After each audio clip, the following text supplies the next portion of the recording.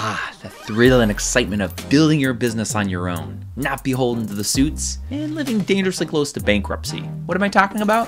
Bootstrapping. In this video series, Bootstrap Financing 101, I'm going to give you some ideas on how to maximize your setup as a bootstrapped startup and introduce you to some financing ideas you may not have considered. My name is Tony Wilson, certified public accountant, certified management accountant, and I'm the owner and proprietor of Equip Fractional CFO Services, where we help software development agency owners like you build the businesses they love without going bankrupt in the process. It's important to note for all my videos, this is meant for educational purposes only and should not be construed or considered as investment or legal advice.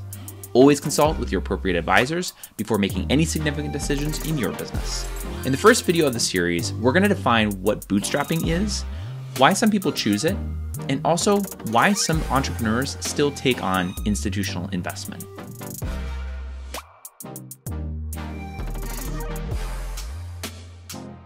To kick things off, let's define what bootstrapping really is. At its core, bootstrapping refers to the practice of funding your business without relying on external institutional funding. In other words, you're not going to be taking on investments from venture capitalists, private equity, or other large institutional investors. Now, if somebody else isn't going to be giving you money, how are you financing your business as a bootstrapper? Typically, you're using your own savings, revenue generated by the business, maybe some small loans, and occasionally through small friends and family equity financing rounds. Now, notice how I mentioned small loans. Technically, debt financing is still an option for bootstrappers, although it's not as common. Most bootstrap tech startups avoid debt financing because debt is not an advisable financing mechanism for such a risky industry. But that'll be a topic for a different video. I also mentioned that you may see bootstrappers raise a small friends and family round for equity financing. Again, this still fits the definition of bootstrapper because these types of equity investors are often much smaller and less sophisticated.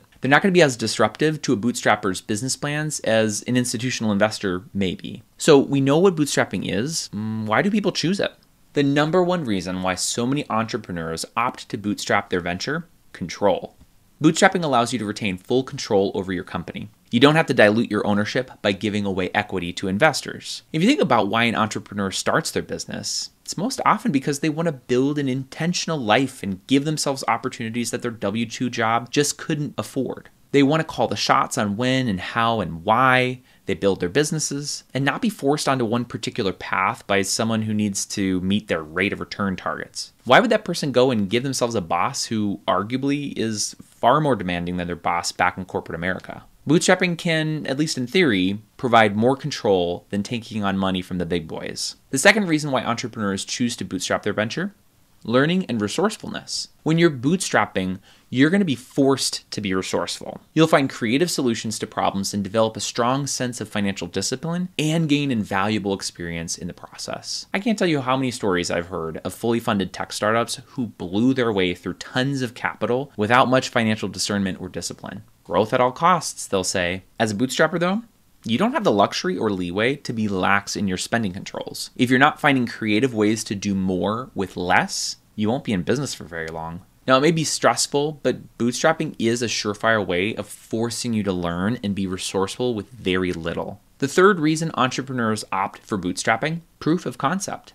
Bootstrapping forces you to focus on generating revenue from the get-go. No more, I'll launch the app in a year from now, or we've got to get all the kinks out before we go to market. As a bootstrapper, you feel the fire to get out and charge something, even if you don't feel ready. When you're forced to get out there and ask for the sale, you'll find out a lot quicker whether your product truly has product market fit. This not only validates your business idea, but also demonstrates its potential for growth. Now, while bootstrapping offers many benefits, it's important to acknowledge that it might not be the best choice for every situation. Let's talk about why an entrepreneur might opt for institutional funding instead. The first reason to get money from VCs: rapid growth. Institutional funding can provide the capital needed to scale your business quickly, especially if your industry is highly competitive. Take, for example, the AI craze. If you have to wait on a bootstrapper's growth trajectory, your product may become irrelevant by the time you reach product market fit. In highly innovative markets, it can be difficult to make progress quickly enough to gain traction without institutional funding. All this capital can be used to bolster your go-to-market strategy, fund the necessary overhauls in your MVP, and help you to hire key players on your team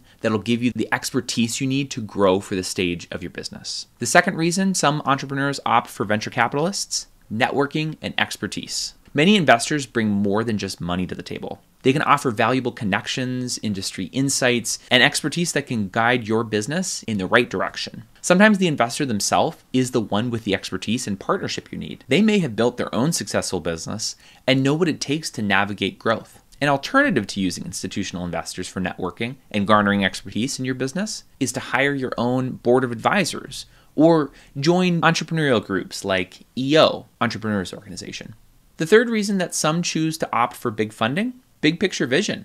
Institutional investors have a broader perspective on market trends and opportunities, which can help you shape a long-term vision for your company. You may have started the business with the goal to be the leading service provider in the Kansas City metro area, but with the right visionary, they may be able to see this service be the leader for the entire Midwest. Or perhaps your business's expertise in providing educational materials for low-code software is the perfect complement to a private equity firm's portfolio of software development boot camps. There's a clarity of vision for how your unique business fits into a greater value proposition for the market. Finding the right institutional investor may very well lead to a more holistic and big picture vision for your company.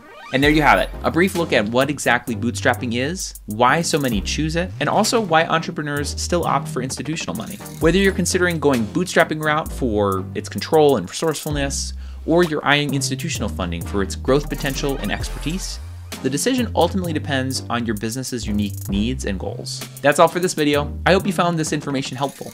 If you have any questions, please leave a comment down below and reach out to me directly. If you found this video helpful, be sure to hit that like button, subscribe, and ring the notification bell so you won't miss out on any of our future videos. Until next time.